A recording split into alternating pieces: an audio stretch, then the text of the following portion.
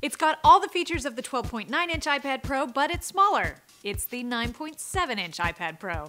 We've got it and we're tearing it down.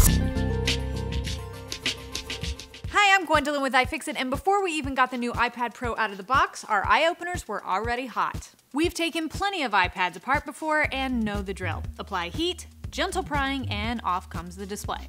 We never know where to expect to find cables in a new iPad, so every edge takes some care and patience to make sure we don't damage any of the delicate cables. Of course, if Apple published repair manuals, we wouldn't have to worry about it. But in this case, they're in the bottom right corner. This display is a fully laminated 9.7-inch LED backlit oxide TFT True Tone display, and like its big brother, supports the Apple Pencil.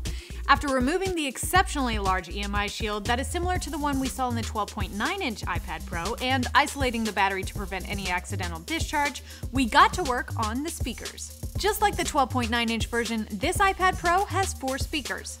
The upper ones were fiercely glued and screwed in place and connect to the logic board via spring contacts. This iPad Pro has a nice new camera and a big ol' bump to go with it. This is the same 12-megapixel 4K capable optically stabilized camera that we saw in the iPhone 6s Plus, and a substantial upgrade from the larger iPad Pro we tore down in November. The logic board came out next, and unfortunately it looks like the lightning connector and audio and front-facing camera cables are both soldered on. The iPad Pro comes with Apple's top-of-the-line 64-bit A9X processor and 2 GB of RAM. If you're looking to see more about all the chips we've identified, you can find it on the Teardown at iFixit.com.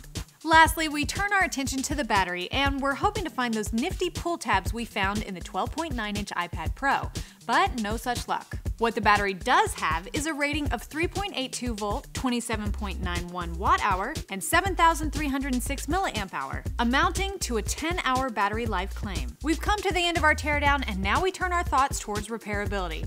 How did the 9.7-inch iPad Pro score? It got a 2 out of 10, and here's why.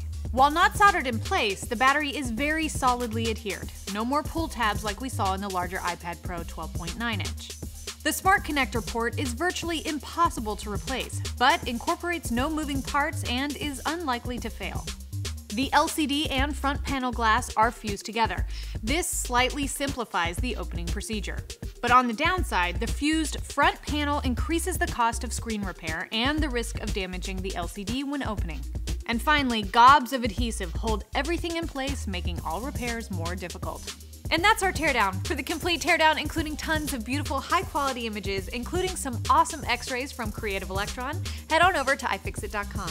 Don't forget to subscribe to our YouTube channel to stay up to date on all our latest teardowns and repair videos. You can follow us on Twitter at iFixit and give us a like on Facebook at facebook.com/iFixit.